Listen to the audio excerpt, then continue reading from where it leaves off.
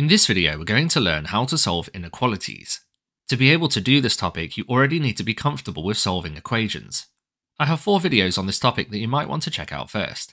They are 1-step equations, 2-step equations, equations with fractions, and equations with unknowns on both sides. Additionally, you might want to check out my video on inequality diagrams. I'll put links to all of these videos in this video's description. Before we begin to solve inequalities, we need to make sure we understand the inequality symbols. We have this symbol here, which means less than, this symbol here, which means greater than, this one, which is less than or equal to, and this one, which is greater than or equal to. This here is an equation because it has an equal sign. To solve this equation, we'd first of all look at this plus 6 here, and then subtract 6 from both sides. On the left hand side, the 6's will cancel, so we have 3x, and on the right hand side, 21, subtract 6 is 15. Then, because of this times 3 here, we would divide both sides by 3. 3x divided by 3 is 1x, and 15 divided by 3 is 5. So you end up with the solution x equals 5. But this is an equation, and this video is about inequalities. So if we take another copy of that equation, but replace the equal sign with an inequality sign, for example a less than, this now becomes an inequality. The good news is you solve inequalities in exactly the same way you solve equations. We just need to remember to write the inequality sign rather than an equal sign. So to solve this inequality, we're still going to subtract 6 from both sides. But instead of writing the equal sign, we write the less than sign. On the left hand side, the 6's will still cancel, so we have 3x, and on the right hand side, 21 subtract 6 is still 15. Then we divide both sides by 3. We just need to remember to write the less than sign and not an equal sign. 3x divided by 3 is 1x, and 15 divided by 3 is 5. So the solution to the inequality looks really similar to the solution to the equation. The only difference between these two solutions is the equation has an equal sign, whereas the inequality had a less than sign. It also doesn't matter which inequality symbol we use. We could have used a greater than sign, in which case the solution would have been x is greater than 5. Or it could have been a greater than or equal to sign, in which case the solution would be x is greater than or equal to 5. So to solve an inequality, you just solve it like it's an equation, but make sure you write the inequality symbol instead of the equal sign. Let's practice solving some more inequalities. So for this inequality here, we have a -3. To deal with this, we're going to add 3 to both sides.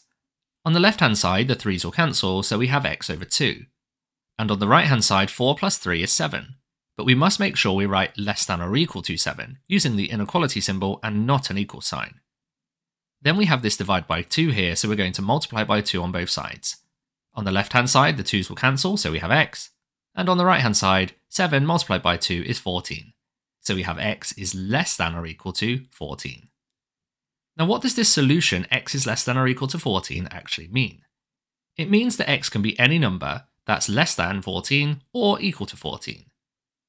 If we take the inequality again, and we choose a number for x that's less than or equal to 14, for example 10, then this inequality should be true. So if we replace the x with a 10, we get 10 over 2, 10 divided by 2 is 5, and then 5 subtract 3 is 2, and 2 is less than or equal to 4, so that's true. And watch what happens when we select a number that's not less than or equal to 14. So if we take the inequality again, and we pick a number that's bigger than 14, for example 18, 18 divided by 2 is 9, and 9 subtract 3 is 6. So this says that 6 is less than or equal to 4, but that doesn't make sense because 6 is greater than 4, and that's because we chose a number that was not in our solution.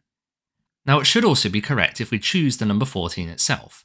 So if we take the inequality and replace x with 14, we get 14 divided by 2, which is 7, and 7 subtract 3, which is 4. And it says 4 is less than or equal to 4, which is true, because 4 is equal to 4. So when we get the solution to an inequality, it just means that if you substitute in one of those values, the inequality will be true. Let's solve another inequality. This time we'll have one with unknowns on both sides. We'll start with this 2x here, and we're going to need to subtract 2x from both sides. We just need to make sure that we write the greater than sign in the middle. On the left hand side, we do 5x subtract 2x, which is 3x, and then we have subtract 8.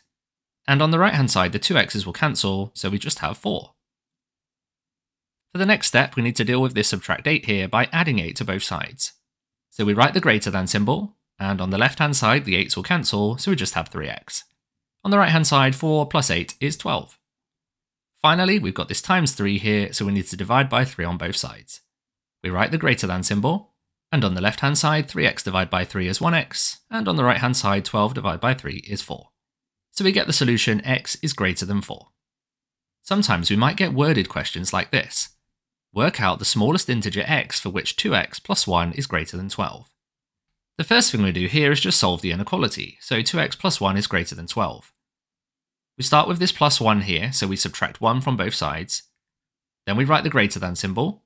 On the left-hand side, the 1's will cancel, so we have 2x, and on the right-hand side, 12 subtract 1 is 11. Then because of this 2 here, we divide both sides by 2. We write the greater than symbol, and 2x divided by 2 is 1x, and 11 divided by 2 is 5.5. So we end up with the solution x is greater than 5.5. Now for this question, we've been asked to work out the smallest integer for x. An integer is just a whole number, so we need to think of the whole numbers where x is greater than 5.5. So for example, 6, 7, 8, and so on. All of these are integers that are greater than 5.5. But the question asks us for the smallest one of these integers. So for the answer, we pick the smallest one, which is 6. Let's try another example like this one. So for this question, we need to work out the largest integer for which this inequality is true. So if we start by solving the inequality, for this one I would expand out the brackets first. On the left-hand side, 7 times x is 7x, and then 7 times negative 1 is negative 7. Then we have less than or equal to 28. Next we have subtract 7 here, so we will add 7 to both sides. So we write the inequality symbol, less than or equal to. On the left-hand side, the plus 7 and subtract 7 will cancel, so we just have 7x. And on the right-hand side, 28 plus 7 is 35. Then because of this 7 here, we can divide by 7 on both sides. We write the less than or equal to symbol.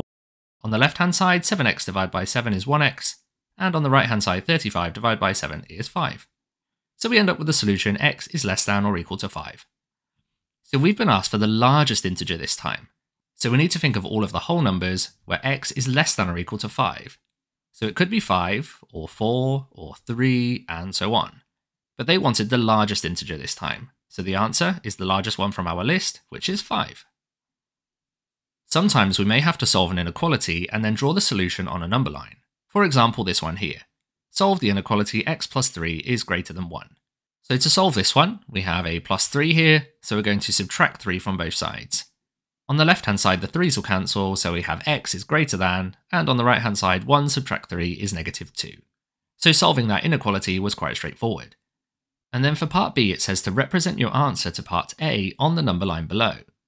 In order to do this well, you'll need to have checked my video on inequality diagrams. I'm not going to reteach how to do this now, but it's important that you understand that these two questions are often assessed at the same time.